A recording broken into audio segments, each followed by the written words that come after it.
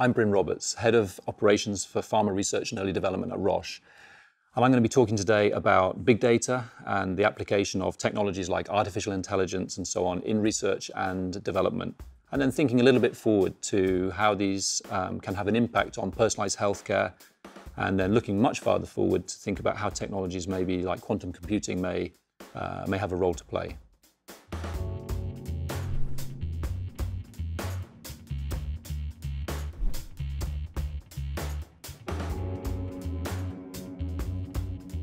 So technology is absolutely key to personalized healthcare because it relies on data. So to get that precision, we need high resolution understanding of the biology and the disease. That means big data. So genomic information, genetic sequencing, imaging data, even monitoring movement in the clinic, these types of things which produce huge amounts of data. So tech is required just to produce the data, but then to manage the information and to provide the analytics required. It's a very technical requirement approach.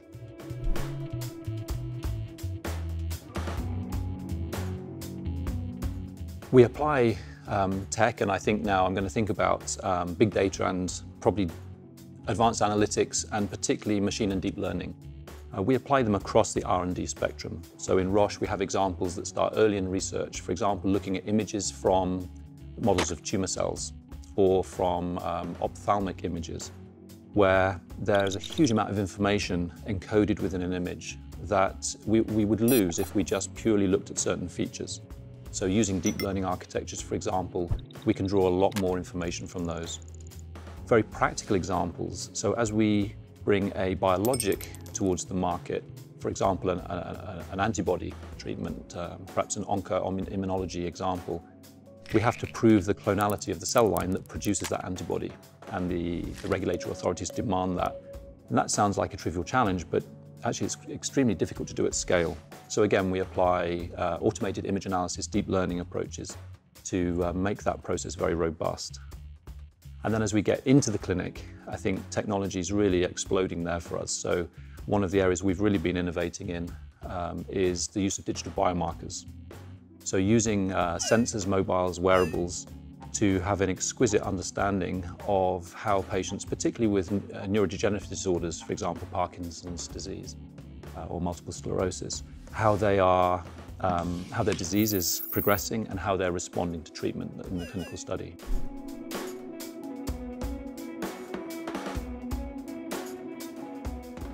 The fact that people are used to monitoring their movement or behavior or steps or whatever using wearables and sensors, either their mobile phone or specialist devices, really helps us. Because as we talk to patients then in the clinical program about using the Roche app or the Roche phone or the Roche watch or whatever, it's kind of a familiar concept. And it also means as people are used to using technology in their everyday lives, they can adhere to our clinical trial programs more easily. So when we describe to people, perhaps they have to do each day maybe an active test, a few special tests on their phone, that's not a big deal for them if they're used to checking their email or their Facebook or whatever. And likewise, if we talk to them about continuous monitoring, they're going to wear a device or a sensor by which we will be able to gather data about their movements, about how they're performing in daily tasks. Many people are familiar with that already from their daily lives.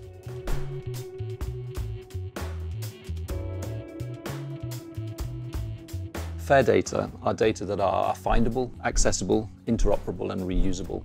And this is really important for us as we bring data together from different sources, perhaps different clinical trials or real-world data sources.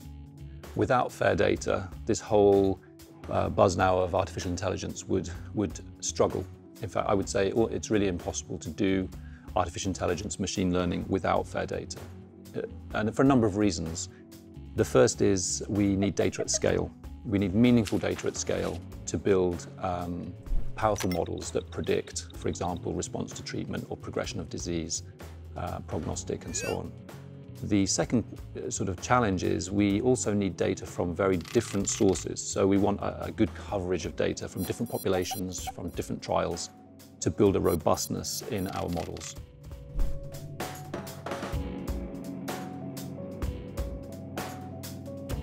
I'm particularly interested in quantum computing And I have to say, this is getting ready for perhaps 10 to 15, maybe even 20 years down the road.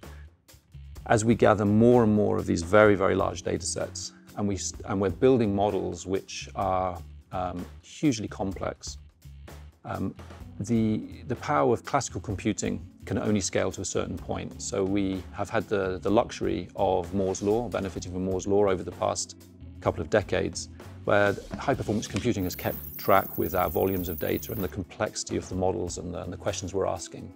I believe we're entering a phase now where classical computing may start to drop behind. And so we're working with a number of academic and industrial partners looking at how quantum computers, particularly universal quantum computing, may be applicable to life sciences and particularly to pharma R&D.